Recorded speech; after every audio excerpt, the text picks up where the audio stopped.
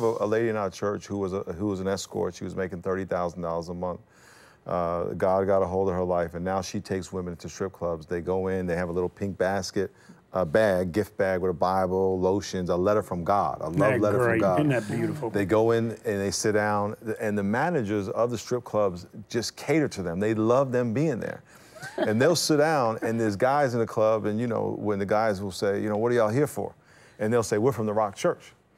Now, when Jesus walked around, everywhere he walked, he was doing many things, but one of the things he was doing was putting Satan on notice. Because here's what happened. When Jesus would go up to a demon-possessed person, the demons knew it was him. That's right. Okay, and so as he was walking, the Holy Spirit was saying, everyone, all you demons, back up. Okay, so when these ladies go in, or when we as Christians walk into bars or wherever we go, we're putting Satan on notice because we're here. Right. And so these guys would say, where y'all from? And they said, we're from the Rock Church. And all of a sudden now they consciously know what the demons already knew. and their heads will drop. And then some of them will say, yeah, we're from the Rock Church too. It's like, so they're kind of getting a 2 for 1, you know what I'm saying? It's not all the time, but they'll go in the strip club and they have the bag, the gift bag, and they'll pray with the girls, and they'll go to court with the girls, or go to hospital when they try to kill themselves. This one judge in San Diego, he was sentencing a prostitute, and he said, look, I'm gonna give you 5 months. The prosecutor wants 5 years. When you get out, I'm going to advise you to get with those girls from that church.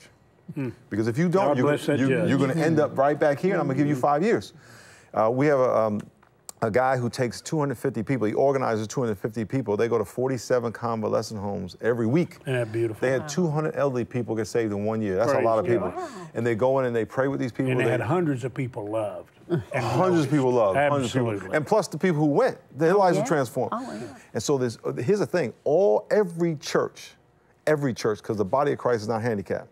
Body of Christ is not sick, it's healthy, it's powerful, but we don't, it's like Jesus said, God said to Moses, set my people free that they may worship me.